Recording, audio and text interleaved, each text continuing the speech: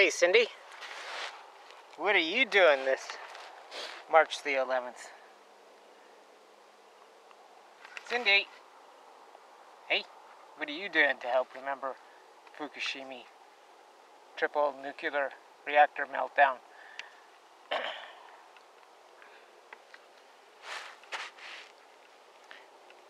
Besides trying to forget the one that happened in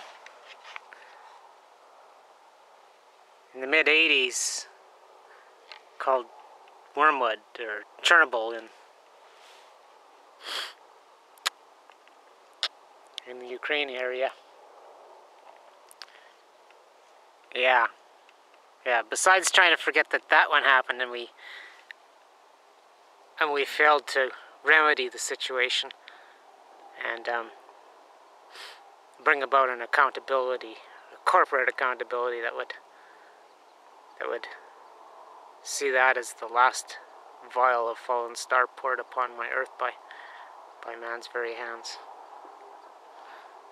I assume it was man that built these things this time, as in Homo sapien.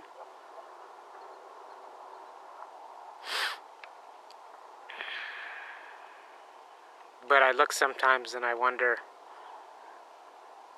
well, were they infiltrated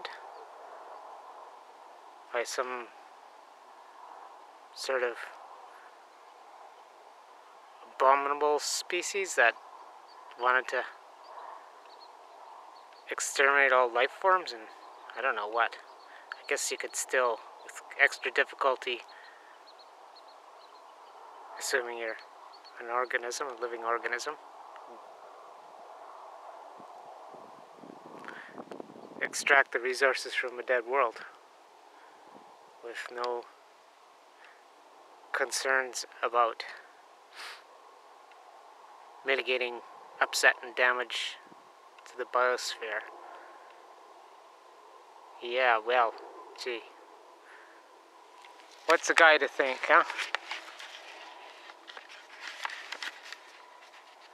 It's coming as clear as Agenda 21 was ever stated.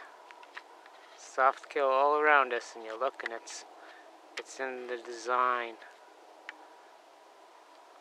which anyone looking at them, even the most incompetent engineers and architects, could say, whoa, wait a minute, provided they had the other information, like, no, you're not building a daycare nursery here. This is a fallen star nursery, a nuclear reactor complex. Your mistake could cost